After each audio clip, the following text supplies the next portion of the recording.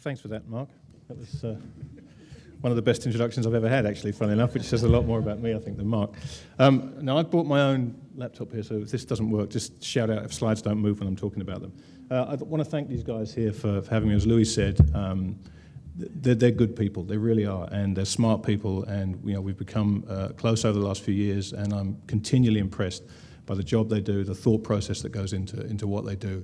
And it's, as I say, it's a privilege to work with these guys. They really are some of the best out there. Having said that, I'm now going to hopefully not bring you down too much. They've told me not to be too miserable about this stuff. I get this reputation for being a pessimist, which is not true. I'm an eternal optimist, but I like to think I'm more of a realist. And they only gave me 15 minutes, and I know Mark's going to give me the hook if I go over, so we'll get this thing started and see how we go. Does this work? Here we go.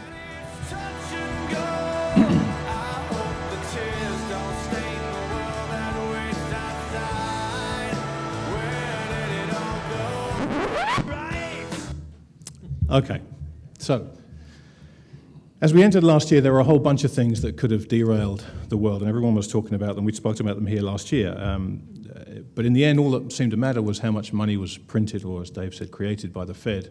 And perhaps more importantly, the amount of confidence that the world had that A, they would continue down that road, and B, potentially expand it if things got worse. As the end of the year came around and the dust had settled, equities had banner years right across the world. And it wasn't just equities, asset prices, everything from art to wine to real estate in all kinds of funky places, and even a tuna fish, all outstripped previous record bids.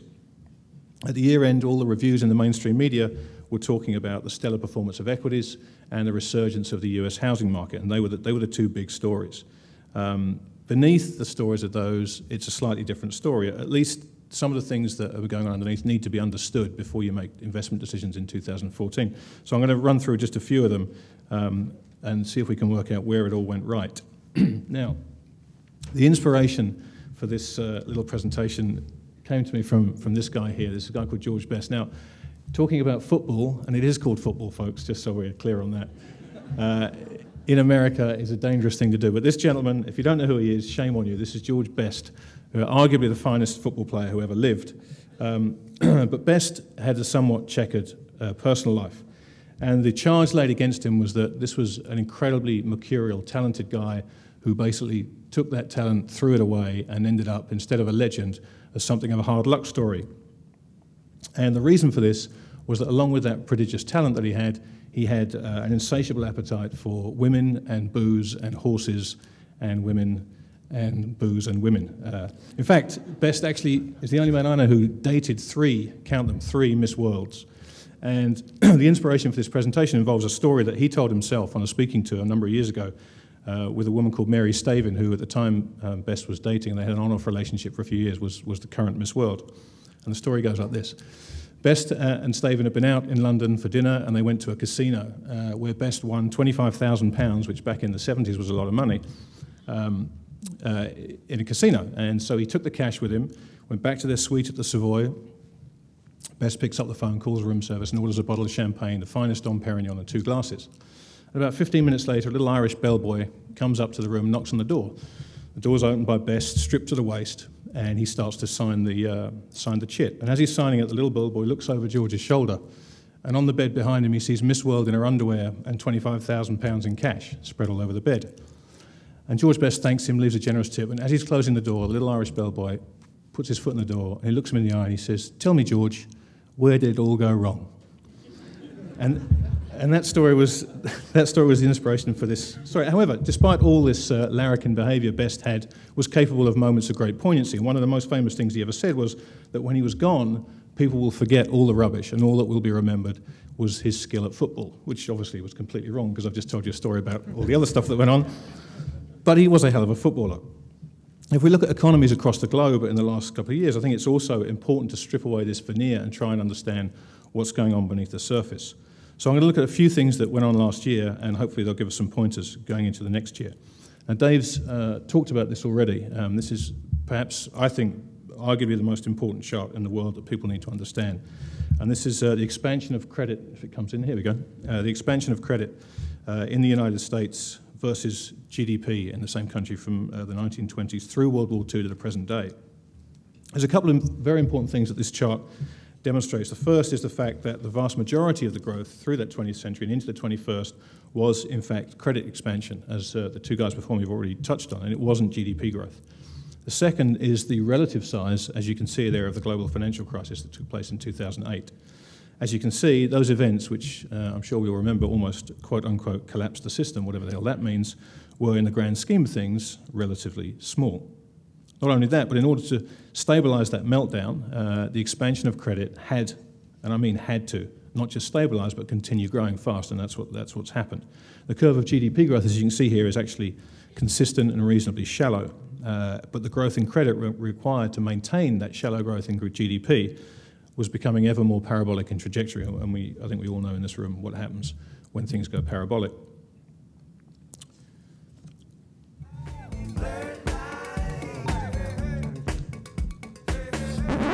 Things are not what they seem. No, they're not what they seem. Excuse me, I've got a bit of a cough.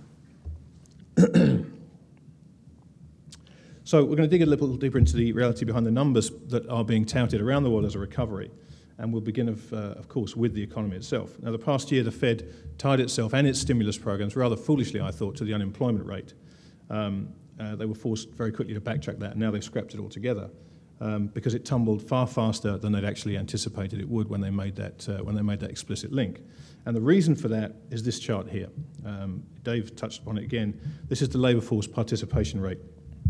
And what this shows us is that people have been falling out of the workforce at a record pace. Once you're classified as not looking for employment in the United States, you're taken out of this number. You're taken out of the workforce, and you're not included in what's called the U3 unemployment rate, which is the headline rate that we all read in the newspapers. And as you take more and more people out of the workplace, obviously you bring down this unemployment rate, and that's why this has fallen so fast. It's not people finding jobs; it's people stop looking for work. There's a couple of other unemployment facts I've written down here that I was reading today.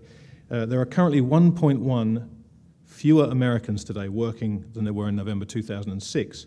And during that time, the population has grown by 16 million people. So as you can see, that's a problem that's going to keep manifesting itself going forward. The number of working-age Americans without a job has increased by 27 million since the year 2000. And Dave said there's about 90-odd million able-bodied workers not in the workforce. And in November 2000, there were 64.3% of all working-age Americans had a job. When Barack Obama first took office in 2008, that had fallen from 64.3% to 60.6%. That's a huge drop. And from there, it's fallen another 2% to 58.6%. So the unemployment picture is actually pretty ugly here in the US, despite optically looking better because that headline number's coming down. And I think more and more people are starting to understand that a falling unemployment rate doesn't necessarily mean everything's okay. But what does that mean for GDP? Well, as you can see, hopefully this next chart's going to come in here. We're in the middle of the weakest decade for growth in over 2 centuries. Now, the decade is, I will admit, just a third of the way through. But even if we're going to try and reach that average there line, which is a 200-plus year average, we're going to need an explosion in growth in the US, the like of which we've never seen before, and I just can't see that happening. We've seen a recent slate of tepid at best numbers in the economy, most of which have been blamed on the poor weather in the East, which have led to seemingly constant lower and lower revisions of GDP over the last 12 months.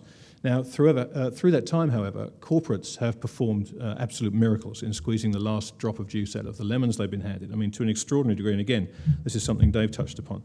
If you look at this anemic GDP growth and the success at cutting costs and generating admirable profits has led to that percentage of GDP that is corporate profits reaching an all-time high. It's extremely elevated, and this happened, unfortunately, against the backdrop of declining employee compensation, as you can see in that blue chart there. And this is, of course, completely unsustainable, particularly in an economy that's so reliant upon consumption for its growth. As I said, completely unsustainable. Now, corporate profit margins, as Dave said, have a habit of being very volatile but very cyclical, and they always revert to the mean. So if you take that chart, the red line there, and you picture a 70% reversion to the mean and the inevitable overshoot, as you can see, it's not pretty. It's definitely a time to hunker down and look for safe places to be. As I mentioned a while ago, through 2013, we saw almost continuous lower and lower revisions in consensus GDP, and these two charts speak to that. As you'll see, the blue line there is the consensus GDP for the US through the year, and the red line is the MSCI World Index, which I think one of the guys showed before, which is basically a global benchmark of equities. So despite, as I said, almost a 45-degree revision downwards in expectations for US growth, the stock market went up and up and up around the world, and that's never happened before. It's great for 2013, obviously, but potentially not so great for 2014 unless we can find some organic growth from somewhere.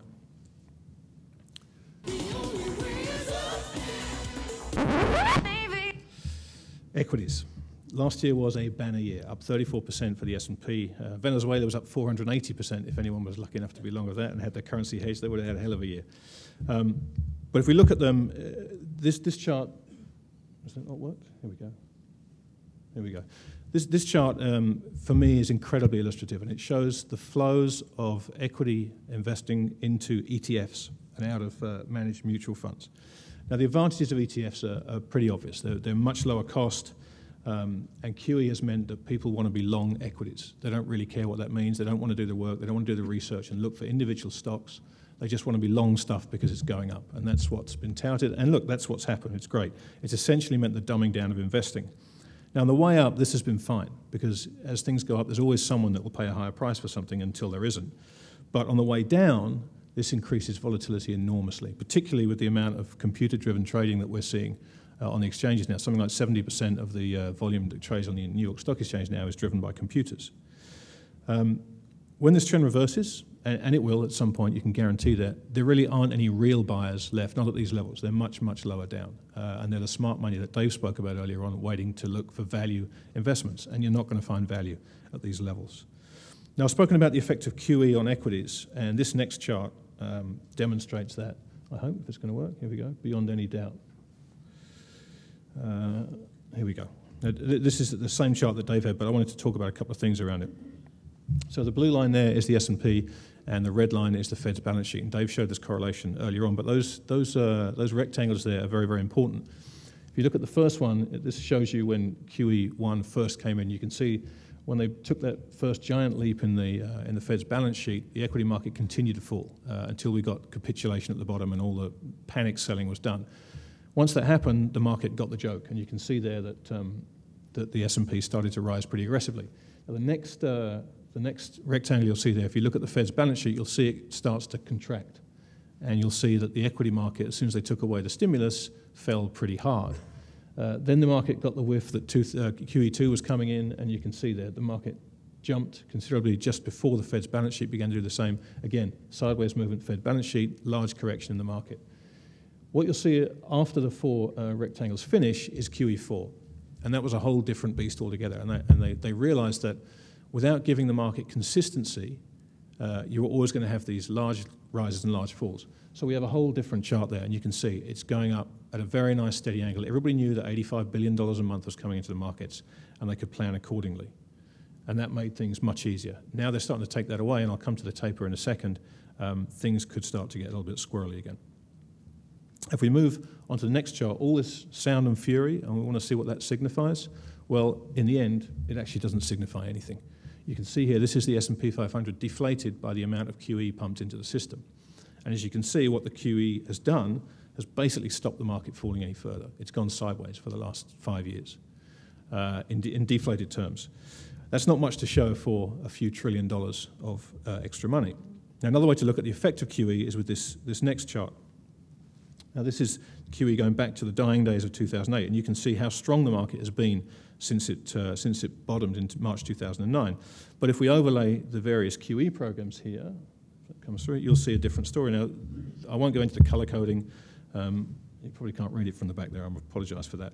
But basically, what you're going to see is the QE periods have accounted for a 95% rally in the stock market, which is great until you realize that the stock market only actually went up 80% during that time. And that's going to be a problem as the taper continues. Now, interestingly enough, we have been here before, and this chart is, it's really just for a bit of fun, so don't panic or anything. This is the Dow Jones from June 2013 to January this year, as you can see, very, very strong. And this is the Dow Jones between January 1928 and January 1930, just before the Great Depression.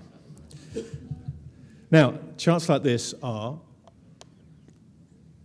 I have to say, they're great for shock value, they're great for getting people think, and they're great for getting a point across. And they're scary as hell at face value. There are all kinds of arguments you can make about this. The point of me showing this chart is just to demonstrate how quickly things can change, and once they do change, how far they can go in the opposite direction. And these are the things that, I'm not saying this is going to happen, but people need to be prepared for. Dave's talking about hunkering down, and this is exactly what people need to do at this time, is to hunker down and wait for this to actually start, to demonstrate real reasons to buy things again.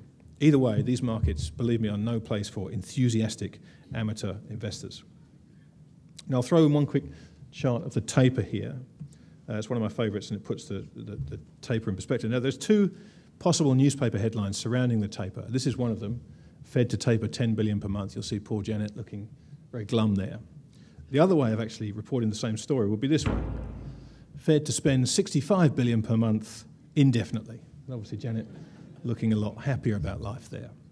Now, obviously, the former story was the one blanketing the media, but the latter is actually a much better representation of reality.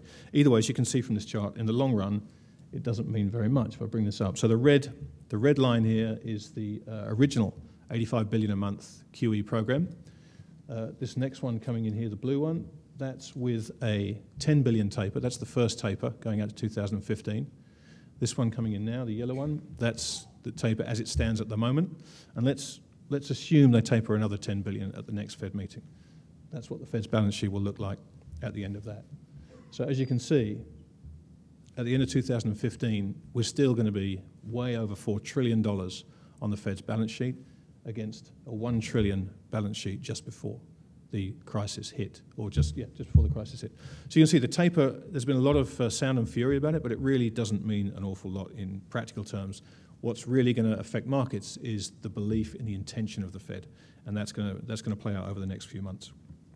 I can see Mark out the corner of my eye giving me the evil eye, but there's one more slide I wanted to show you on Europe.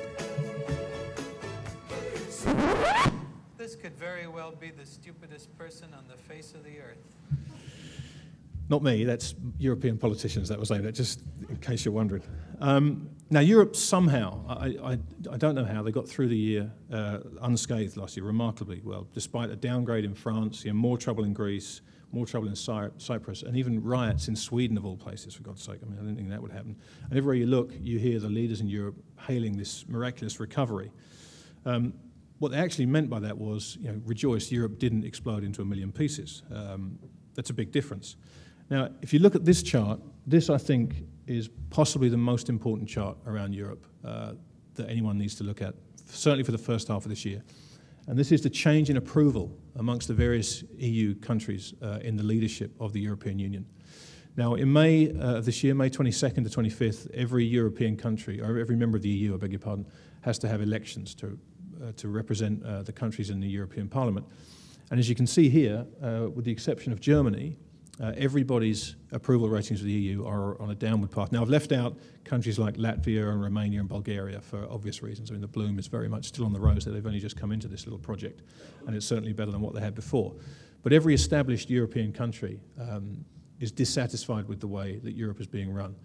And the problem you have there is that the parties across the continent who are making huge inroads in terms of the voting public, and it's true in Greece, it's true in Italy, it's true in Louis' home country of France, are extreme parties, either right-wing, left-wing. The common unifying platform that they have is anti-EU and anti-Euro.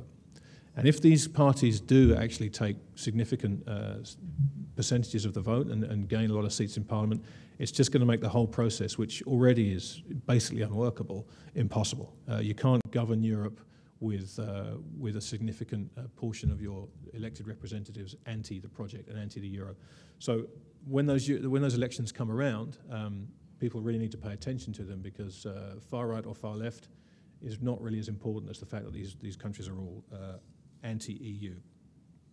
Now, they told me to make sure you finish on a high note and keep people happy. So this last slide here is a cat and a dog that I thought you could all just take home with you. Very cute.